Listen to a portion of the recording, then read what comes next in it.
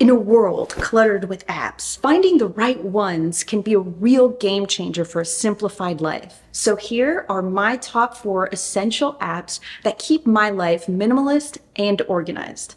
Let's get started with Fantastical. I have my personal calendar, I have a work calendar, I have a public email, and for clients and coaching calls and meetings, all of these calendars live in different places. Using something like Fantastical, I'm able to aggregate all of my calendars into one place. So I have the widget on my phone, and so I can see right at the top when it's somebody's birthday, and they make it super easy for me to send them a quick message because it's synced with my contacts. And so I'm able to touch base with people on their birthdays, and I love this feature. It just makes it so simple to keep in touch. It just simplifies the whole process, which is obviously the goal here. And it helps to keep track of meetings and all that stuff. This helps to not have to remember those things on my own because I already have so many things going on in my brain. Plus, I find that the UI is beautiful, so it just makes it more rewarding to use their app. This is quite possibly my favorite app for idea capturing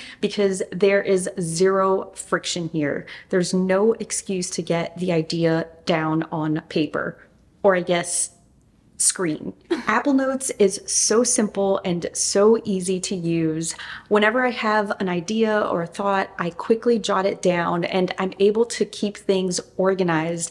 They just make it so simple. It just works. It just works the way it ought to. I use it for my scripts, for planning YouTube videos and organizing all of my ideas, future titles. I even toss my thumbnails in there sometimes. And I use it for personal things as well. I have a captain's log that I keep. Every day I write down what I did that day. I use it for reference so that I can remember if I bought a specific thing or I want to remember where I was on a specific day.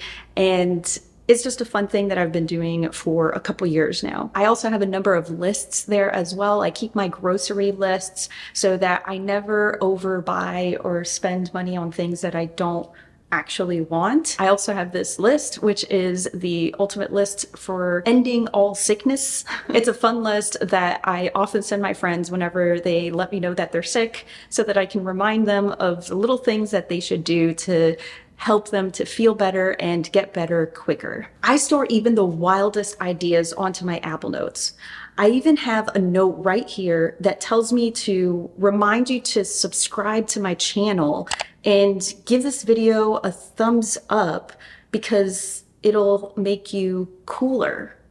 Wow, look at that. This is pretty basic because it's the clock app. It's straightforward, it is what it is. But believe it or not, there are so many apps out there that overcomplicate such a simple thing. I don't want any of that, so I just use the basic clock app that comes with my phone. I set up a bunch of alarms to keep me accountable for my power hour, which I've tweeted about. If you're interested in knowing more about that, then let me know in the comments and maybe I'll make a separate video about my power hour. At the end of the day, I use the clock app for my alarms to get up in the morning and for little reminders and things like that and setting up timers. My gripe with other apps and things for alarm clocks is that I feel like they're trying to force you to do a thing that you don't feel motivated to do. So really the core problem here is being motivated to wake up.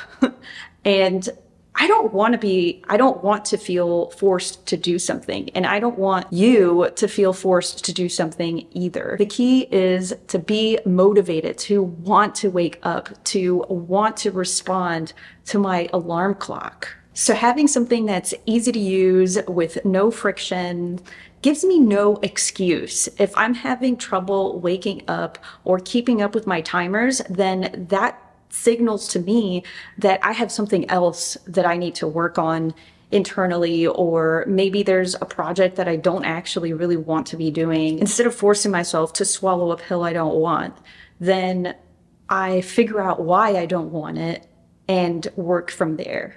Plus, it's good for travel, easy to carry around, and has all of the world clocks. I don't need anything else. Let's talk about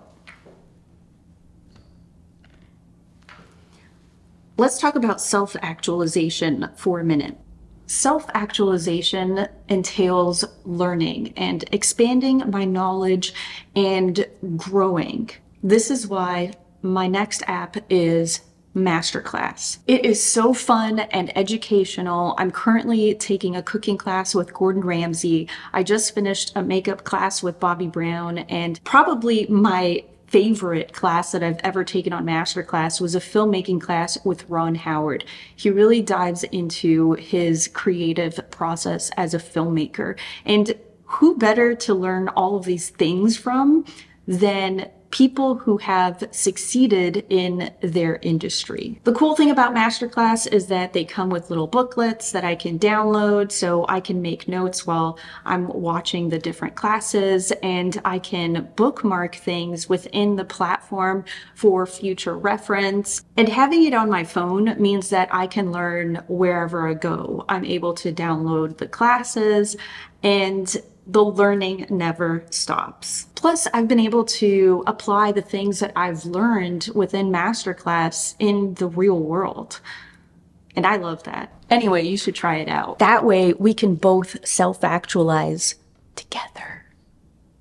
And with that, I'll say that minimalism isn't about having less, but about making room for more of what matters. I hope that me talking about these 4 apps inspire you in some way to simplify and streamline your digital world.